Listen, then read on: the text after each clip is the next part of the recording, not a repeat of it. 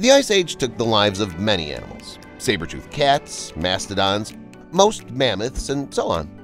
But there is one animal that survived the Ice Age, and not only. This is the muskox, the titan of the Arctic and a very resilient creature. Today's episode is about this unique creature that will surprise you. Let's go!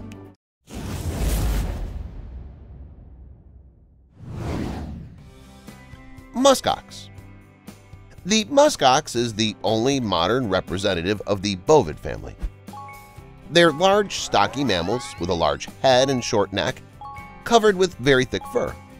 Musk oxen have sharp, rounded horns with a massive base on their foreheads, which they use to protect themselves from predators.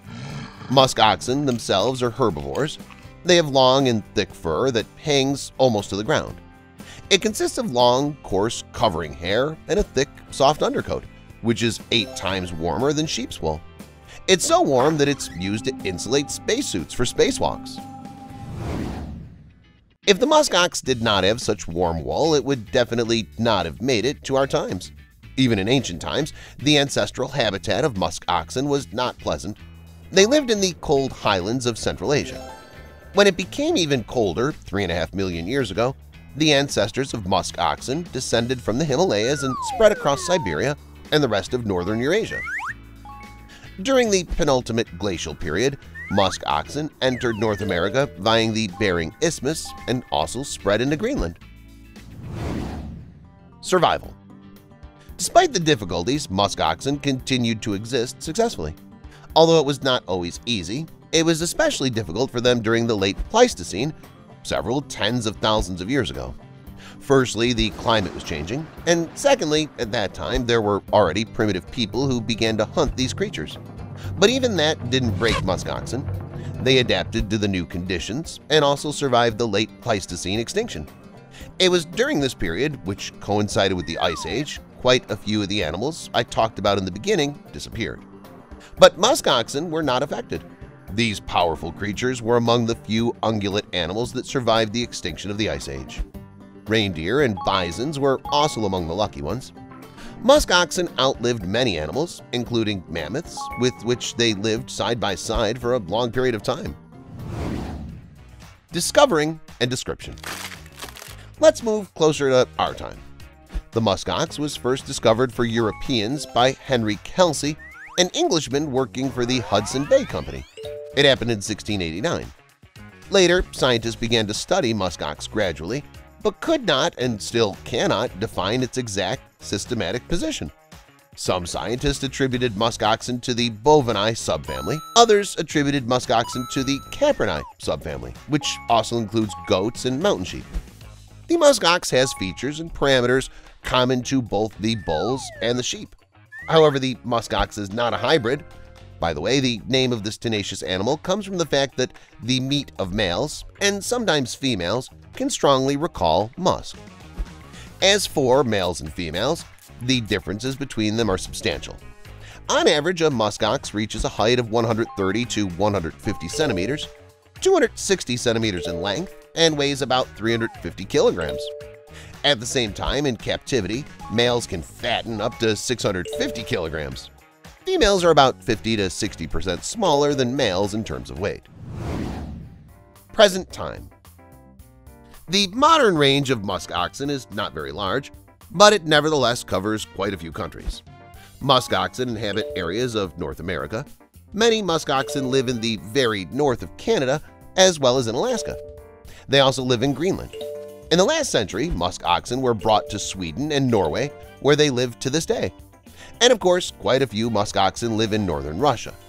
The main population resides on the Taimyr Peninsula and Wrangel Island. These bulls also live in the polar Urals, in the north of Yakutia, and in the north of Magadan Oblast. In general, these creatures live in the Arctic, in very, very harsh conditions. But the conditions are no stranger to them. In the process of evolution, musk oxen have acquired a characteristic appearance, reflecting their adaptation to the harsh and cold living conditions. They have no protruding body parts, which is due to the need to reduce heat loss in cold climates. Also, as I said, they're helped by their long and dense fur. By the way, because it's very thick and long, musk oxen look much more massive than they actually are. Food. You won't find much food in such harsh and remote places, but musk oxen don't complain. Sedge, lichen, moss, willow, and wild grasses form the basis of the diet of these herbivores. In the course of evolution, musk oxen have managed to adapt to the extremely scarce food lands of the Arctic. Because the Arctic summer lasts only a few weeks, musk oxen spend most of the year grazing on dry plants that they dig out from under the snow. Before rutting, musk oxen tend to visit natural solonetzic soils during the snowless season, mostly in the summer months, to obtain macronutrients and micronutrients. Being the residents of the hilly Arctic tundra and polar deserts, musk oxen graze in the mountains in winter, where the wind blows the snow off the slopes, making it easier to find food. In summer, however, musk oxen usually move to places that are richest in food, such as river and lake valleys and low tundra. In winter, musk oxen spend most of their time sleeping or resting to digest the food they've eaten. During Arctic storms, musk oxen lie down with their backs to the wind and, unlike migrating reindeer, spend the winter staying in a small area. Musk oxen tolerate any frost well, but high snows are devastating to them. This is surprising because at the same time these animals are able to get food from under loose snow up to 50 centimeters deep. Live.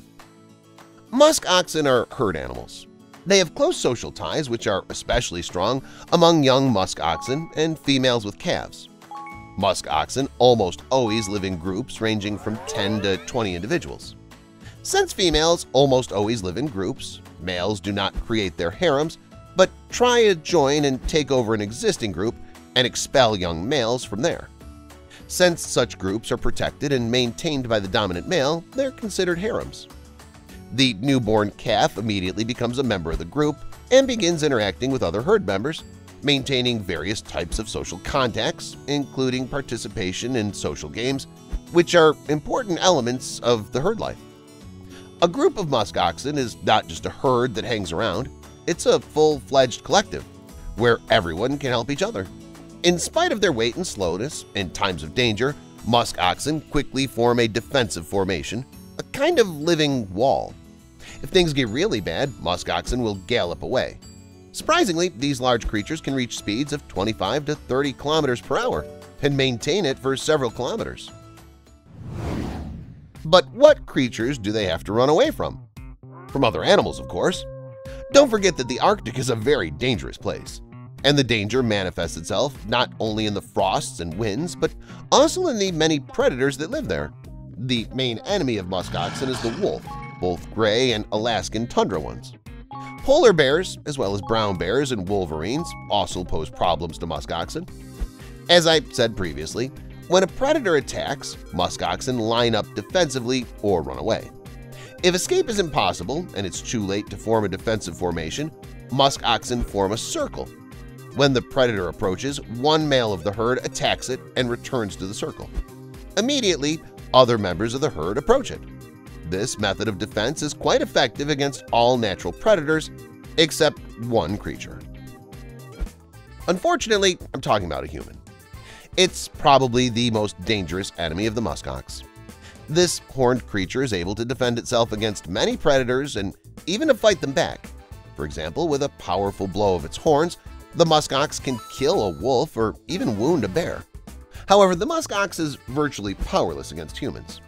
The living wall and the circle I spoke about are useless ways of self-defense. The herd, which stands in a circle and covers the young with its bodies, remains motionless when musk oxen are shot with a rifle. In the past, entire herds were easily destroyed in this way, which seriously affected the entire musk oxen population. The musk oxen are hunted for their soft and warm undercoat. From an adult and healthy animal, you can collect from 2 or more kilograms of undercoat, which can then be sold for good money. The price for the musk ox undercoat ranges from $40 to $80 per 28 grams. That is, if things go well, the hunter can get several $1,000s for the wool of just one animal. Also, musk oxen are of interest to the hunter because of their meat. As I said, it recalls musk. Such an unusual delicacy can be worth a lot of money. Unfortunately, although musk oxen are a protected species in the Arctic, hunting them is not fully prohibited. In the US, for example, a limited hunting for muskoxen is allowed. A similar plan is planned for Russia, where trophy hunting for these powerful animals of the Arctic still exists. Muskoxen need wide dispersal and full protection as a species. Although now the situation is not alarming, with such hunting and poaching rates, everything may change, and very soon, the animal that survived even the mammoths themselves in the Ice Age may disappear forever due to human fault. That's all, guys. Would you go to the Arctic to see muskoxen with your own eyes? Let me know in the comments. Thanks for watching, and see you later.